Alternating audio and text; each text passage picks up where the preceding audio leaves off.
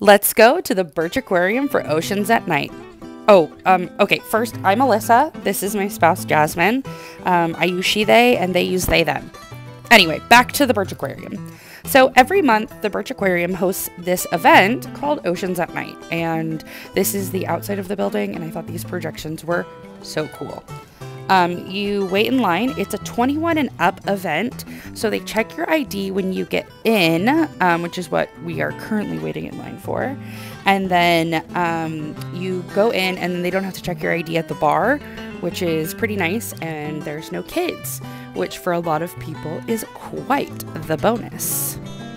The line wait wasn't too long, and you could hear the music from inside. So, you know, just a little bebopping around to try and pass the time.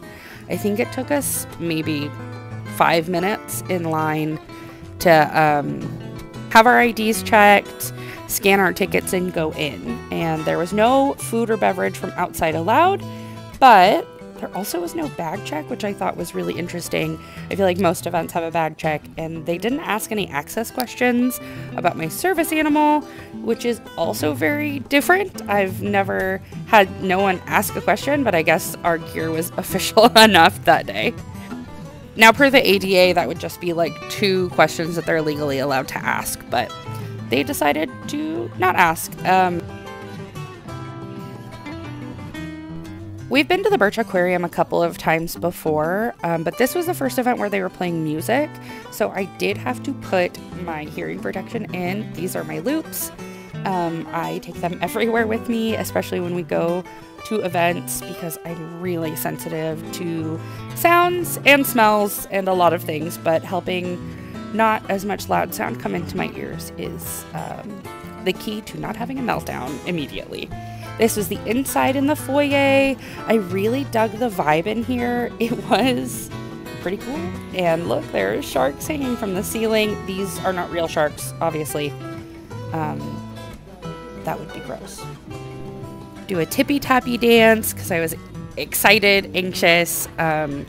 They promised DJs and games, music, and then you get to go through the whole aquarium as well. Except for the birds, which was closed off. But let's take a stem break. Air guitar.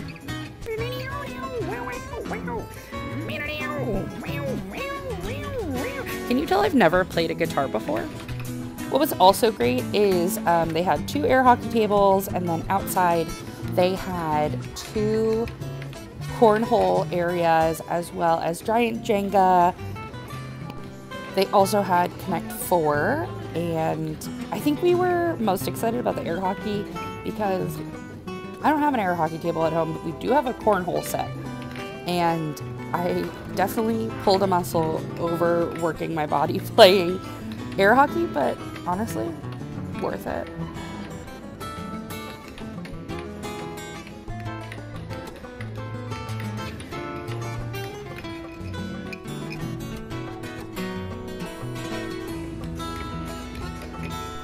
It was really great that this event was ticketed because I didn't have to worry about crowding. You can see here that I had a lot of space and everyone was walking around my service animal no problem, and didn't have any problems ignoring her, which is great because a lot of people for some reason cannot ignore a service animal. But there she is, just being a really great doggo.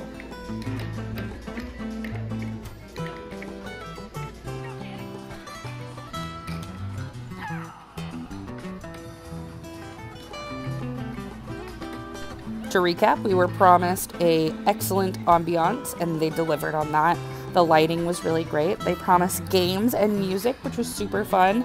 They did promise food, but I was so glad we ate before because the lines were so long, and everyone when they first got there got in line, and then there was so much more to do outside that you didn't see when you first walked in. So I was really grateful that we didn't have to wait in any lines. Once we went outside, you could see the tide pools as well as have a very romantic view of the ocean, which I am actually really terrified of, especially at night because it's so dark and so scary.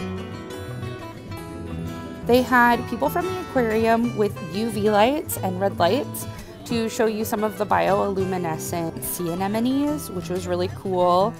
and I asked what the difference was, and I'll be honest, the person had no idea, but that's okay. This is also a touching pool, which is obviously not for me. No thank you. That's gross. Over here they showed us this baby lobster, and he apparently is really little, but he looked pretty big to me, and she used the red light to show it to us clearly, and that it actually reflected the color better, which was kind of crazy. And then you can see her pointing to the bubbling water in the back, which is actually them pulling water from this very scary ocean.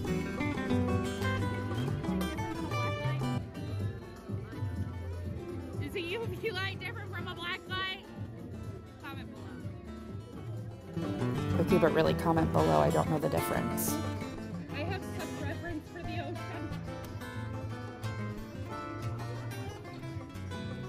Alright, let's do this fish. Let's go into the glow and go through some of the aquarium. This is where they had a microscope with really icky, what looks like mites. I don't know. I didn't like it. And then there was a bunch of jellyfish, but it was super crowded in that area. So let's have a turtle break because this sea turtle is the best sea turtle. I love her very much. Oh, look at her. She was rescued from the ocean. They think she was hit by a boat. Her back legs are paralyzed, so she's a disabled queen, and they actually printed a 3D part of her shell so that she could survive because turtles are attached to their shells. She is amazing. She's awake for very little time and then comes up for air, goes to sleep for 2 hours, so we were really grateful. We got to spend some time with her because the event was only 3 hours long, so it was kind of a long shot that she would be awake, and she was dancing and partying and having fun with her disabled fishy friends. And unfazed service animal because she's perfect.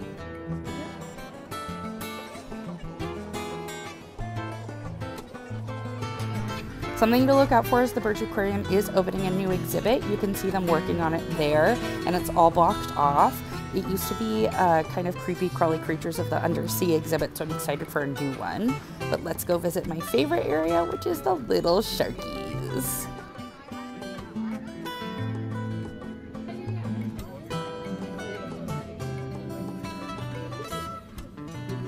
Right outside the sharks, there was a photo booth. So if you know anything about me, or if you don't know anything about me, well, let's just say I love a photo booth. Any chance for a photo, I love it.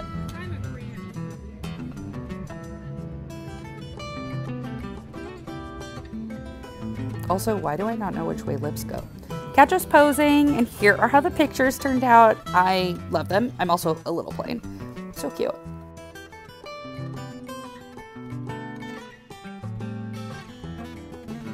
Another feature of the event was a bioluminescent experience, which is in this tent, and they kind of didn't want to let us in because they thought my service dog would have a problem. It was very weird. They said there were live animals in there. I said, okay, we know about the penguins. We've been here before, but it wasn't the penguins. So then he said that we could go in, and I asked, well, what's in there? With a straight face, he said bioluminescent plankton, which I would not consider a live animal. Overall, I had a 10 out of 10 experience. Have you ever been to the aquarium? Would you go? Let me know. That'll be it from us, so let us know what you think about this event. Would you go? Don't forget to like and subscribe and leave a comment below. Can you see her? No, I couldn't see you. You see me? Yeah.